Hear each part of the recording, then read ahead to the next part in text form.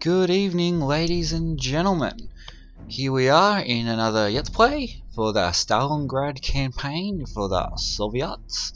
We're going to be doing the brilliant victory for little Saturn. So, without further ado, let's get to it. And as you can see, the last result, but we're just going to show you how this was achieved.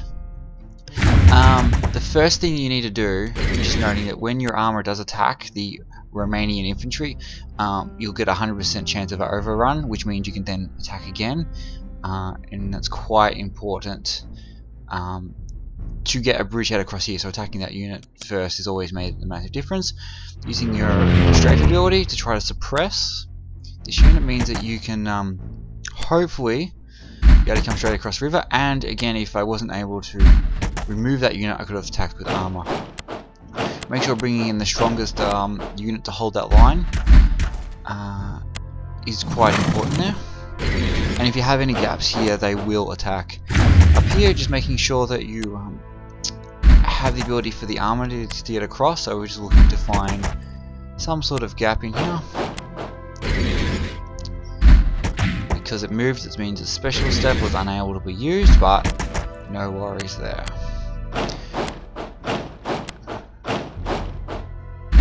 I'm not too worried about taking the supply source that's here because they're massively supplied from down here. And we just try to force our way down, not worrying about destroying units, but rather just making progression. In this map, you have to be very quick. We're resupplying our source up here because we need the range to be able to supply our units as we take here. Quite simple, they readjust.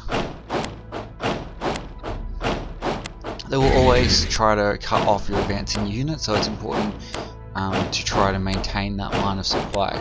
But considering they're holding it with an Italian infantry unit, it's not going to be a challenge. Just take note that it's important to keep putting your supply abilities into the northern supply source, because as you'll see, 3, 2, 1, you'll need to put at least one more into there so you can take this unit and keep it in supply. Progress down. Just taking a little bit of pressure off to make sure the Italian units don't attack, but considering they're so weak, they're not really going to be challenging more than just taking up a empty hexagon square. From here, just a simple case of taking the objective and then making sure there's the ability to hold it. No real trouble there. Now we're just concentrating on the east approach. Just again trying to force our way down.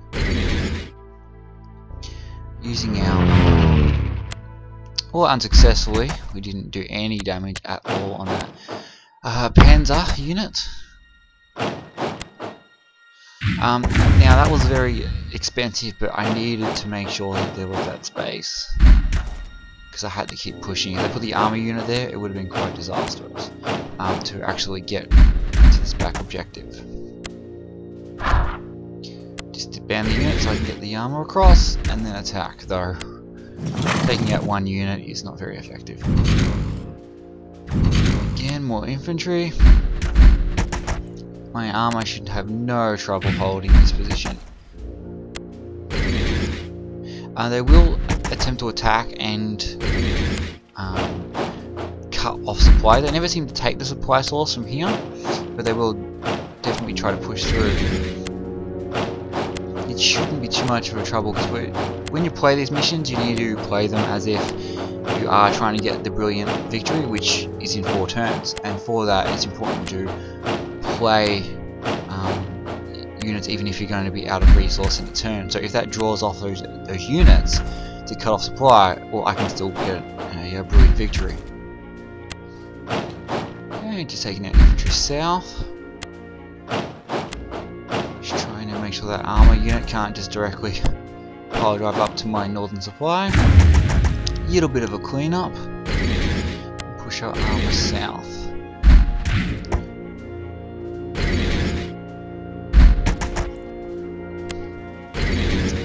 I like to just try to clean up the units to make sure they can't cut me off, but it doesn't look like there's going to be too much of an issue. But given that next turn is a brilliant victory, it doesn't matter if units are out of supply.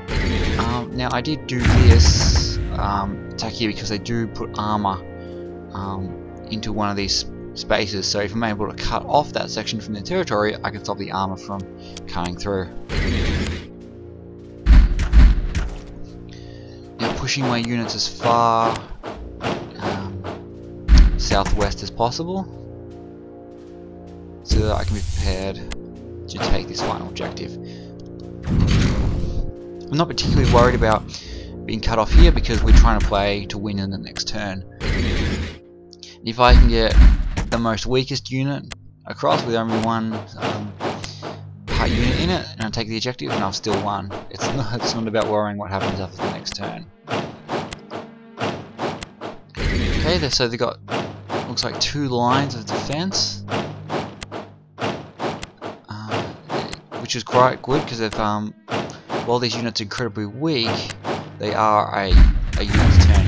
Now I have attack that would be wasted on them. So here we're just trying to clear off this. If we can just push this unit straight through and not have to worry about going around. So that's done. We attack. Full supply. Now we just try to find the unit, and huzzah! We have won the brilliant victory.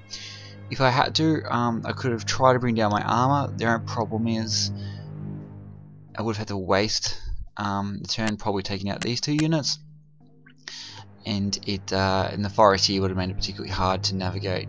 So luckily they were distracted and drawn off over to my supply source and by this unit, or units of armor here.